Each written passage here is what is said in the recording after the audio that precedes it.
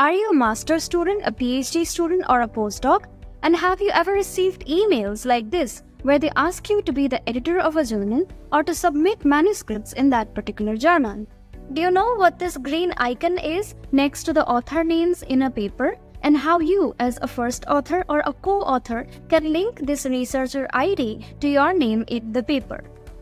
Hello everyone, I am Debanjana. I'm a researcher and a PhD graduate from TIFR Mumbai. In today's episode, you will learn about predatory journals, ORCID, and DOI. Predatory journals are exactly as the name suggests in that they feed off of the prey, the authors. Predatory journals are known by various nicknames like fake journals, questionable journals, deceptive journals, illegitimate journals, or journals operating in bad faith. By definition, predatory publishers or journals are those journals which charge authors a fee for publication with no intent of providing editorial or peer review in return. What's alarming is that there are greater than 15,000 predatory journals that are lying in wait for you to submit your manuscript. The benefits of predatory journals are that there may be rapid publication time, high acceptance rates, and minimum peer review with almost immediate acceptance. Wow! However, there are various downsides to predatory journals, including minimum peer review, because there is no chance to improve your article through the revisions of the reviewers. Additionally, predatory journals may ask to pay fees before your manuscript is accepted, that is, at the submission stage of your manuscript. They may ask to submit your manuscripts over email. There would be no mention of copyright or copyright transfer to the authors. Additionally, there would be no retraction policy after publication, and the journal would not respond to emails from the authors. As a result, this affects your reputation because the experts in the field recognize which are the predatory journals, and they would not look upon your work being credible if you publish in a predatory journal. Now let me list a few characteristics of predatory journals, which you can also find at thinkchecksubmit.org, whose link I have provided in the description. These types of journals have a wide scope or publish out-of-scope articles. They display unofficial impact factors. They may either have no editorial board, or the editorial board can comprise editors who are not actually part of the journal. They would have vague policies like peer review, licensing, and copyright policies. These kind of journals usually spam researchers with emails inviting submissions for manuscripts, and often these emails may have topics which are unrelated to the author. These kind of journals advertise very fast times from submission to publication.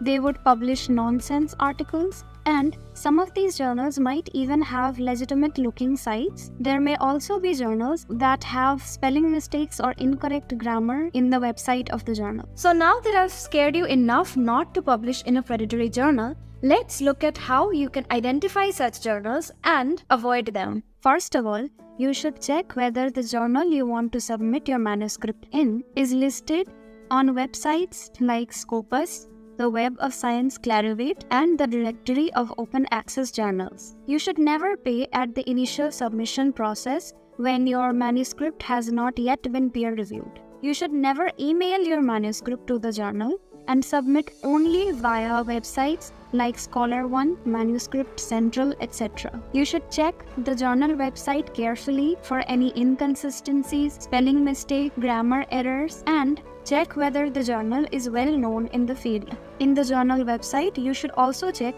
whether any author fees are given for publishing the article. You should also check the editor and the editorial board to see if they are well-recognized experts in the field. If there are any doubts, you should email the editor. If you liked the video till now, like and subscribe for more content. Next, we come to ORCID. ORCID, which is short for Open Researcher and Contributor ID, is a persistent digital identifier that you can control, and it distinguishes you from other researchers. With the help of ORCID, you can connect your ORCID ID with your professional information like your affiliations, grants, publications, peer review, and more. This is an example of an ORCID ID and the URL which leads to the ORCID ID. if your ORCID ID is linked to your article, then this green ORCID logo would show up next to your name in the authors list, as you can see in this example or even this example. In some cases, the ORCID logo would not be present on the top of the paper, but if you scroll down to the author section, you would find that your ORCID would be linked, as you can see here.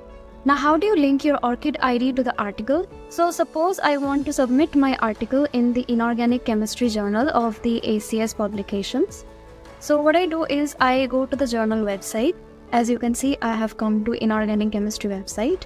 And you go to this submit manuscript over here. So in every journal, you would find a place where you have the submit manuscript option. So you would click on the submit manuscript, and this would redirect you to the Scholar One website or the Manuscript Central website. In the case of ACS, it would go to ACS Paragon. So here, if you don't already have an account, you have to make an account with the journal.